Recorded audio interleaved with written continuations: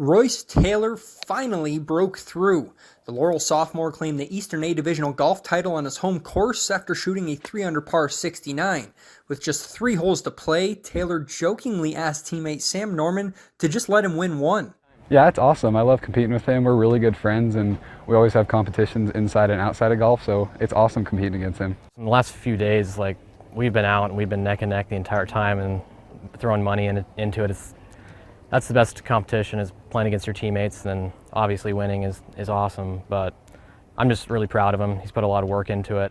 Taylor was noticeably loose during the Eastern A's one-round tournament. Even with a lead in the closing moments, Taylor didn't let the pressure bother him. I feel like if I'm really tense and super locked in it, I overthink it and I start hitting bad shots, and I feel like if I'm loose and just playing it like a round with buddies, it just makes it a lot better.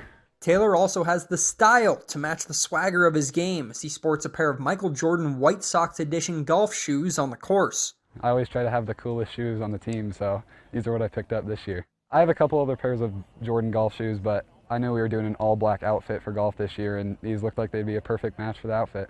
That all-black look will make its way to Polson Bay for the State A tournament Friday and Saturday, where Taylor and Norman will hope for team and individual success. Well, especially with last year, with not winning state and not bringing that home, that's a big motivator for us collectively. Anything can happen, so we're pretty excited for it. In Laurel, Alec Boffinger, MTN Sports.